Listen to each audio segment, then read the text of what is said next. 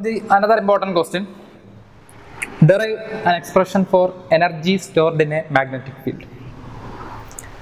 And you know the relation E equal to half Li square. It is an expression for energy stored in the magnetic field. L denotes the inductance. I is the current flowing through the magnetic circuit. You know, an expression for power. Power is the rate of doing work. That means work done divided by time.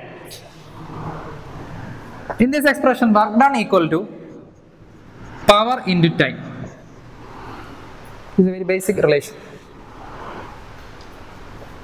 And according to work energy theorem, work done is converted to energy. Work and energy have the same dimension.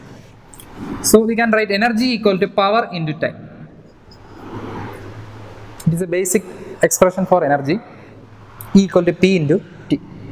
Here we have to derive the energy stored in a magnetic field. So this refers to the energy stored in a magnetic field. This is an ordinary power. We have to give an expression for electrical power. This T denotes the time taken, or it is simply time. In the case of electrical power, the very basic definition is, or basic expression is V into I, or P equal to voltage into current into time.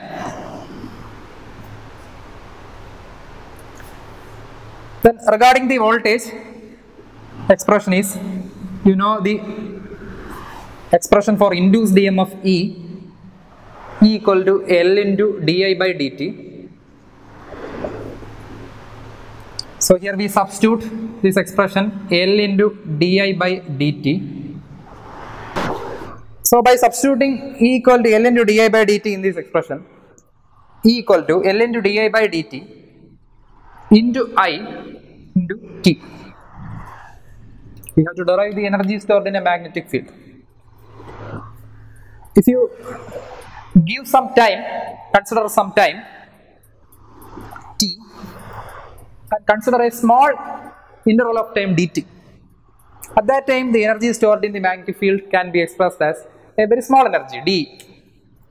T E equal to L into di by dt into I into dt, because you are considering a very small time.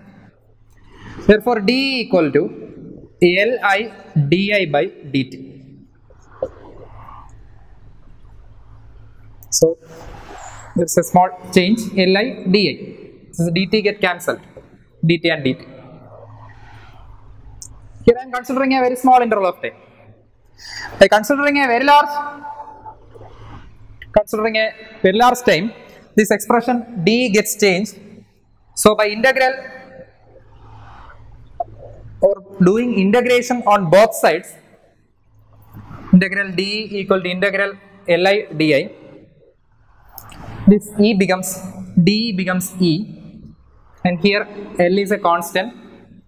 Here the integrating limit I am considering from 0 to capital I di. So the continuation is E equal to L into 0 to I di, E equal to L into integral I is I square by 2 from 0 to capital I. So the expression is E equal to half L I square. It is our expression. That means energy stored in a magnetic field.